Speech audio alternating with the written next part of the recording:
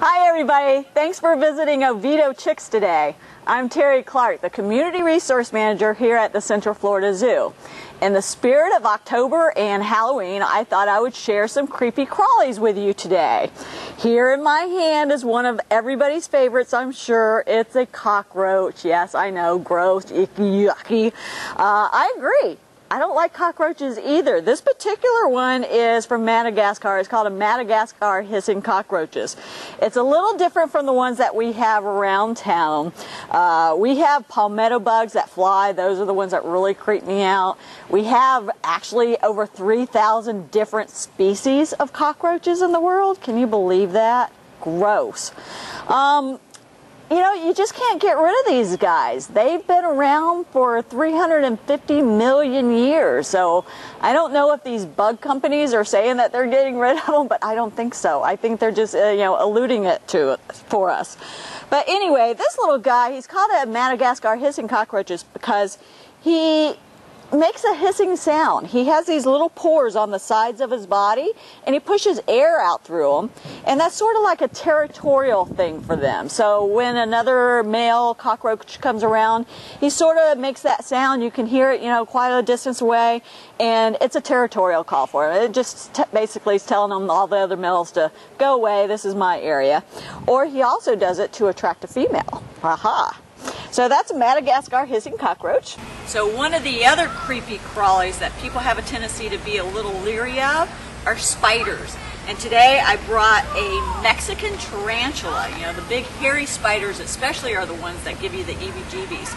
But we don't have any tarantulas here in Florida, but we do have them in the United States. I was just out in Phoenix and at the Grand Canyon, and there was a tarantula walking on the sidewalk along with all the people, so you will find them out there. But one interesting note is spiders shed their skin or their exoskeleton just like snakes do when they grow. So a lot of times when you see that spider in your house and it's up in the corner and you think, oh, it hasn't moved in a while, it must be dead. Well, chances are that's just the exoskeletons hanging up out there, and the spider is somewhere else in your house, bigger and better. So you gotta be careful with that. So these are really cool. The kids really get into these because what they do to get their prey is they bite them with fangs. They do have these large fangs right here. They inject like a venom into their prey, and what that does is sort of liquefies all their insides. So their intestines, their stomach, their heart just turns into like a emulsification of like a milkshake, and then they actually suck the insides up. Yum, yum. Kids love that. Last thing I have over here is our great horned owl. This is the largest owl that we have in Florida, and even though he's not creepy, I don't think he's creepy, I think he's beautiful. He is associated with nighttime and the dark and nocturnal things. So he is a great horned owl. You can see he is a fighting machine. Everything about him is made and designed to hunt prey. His feathers totally blend in with the nighttime and the trees, so you couldn't see him if he was sitting up there.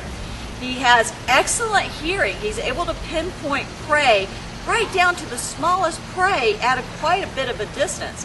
He has these large eyes that he lets in a lot of light that he can see in the nocturnal nighttime. And with that, he's able to lock himself down on a prey item that might be crawling around. He flies down, he has silent flight, so whatever it is he's after is not going to hear him coming. Then he grabs one with those large talons. You can see right there, he has very large talons. Those are his nails right there. And just the force of him grabbing it is usually what knocks out the prey or kills the prey.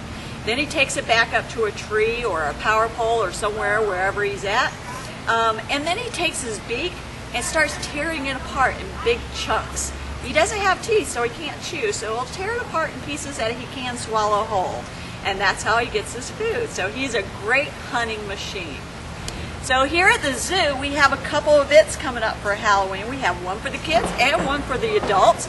We have our kids, our Zoo Boo Bash. That's going to be the 2 weekends before Halloween. It's a great time for the kids. You can bring them in costumes. There's going to be a costume contest. There'll be a hayride, face painting, pumpkin painting, story time with Mr. Richard. There'll be all kinds of fun things for the kids to do, including treat stations all throughout the zoo for them to stop and get treats.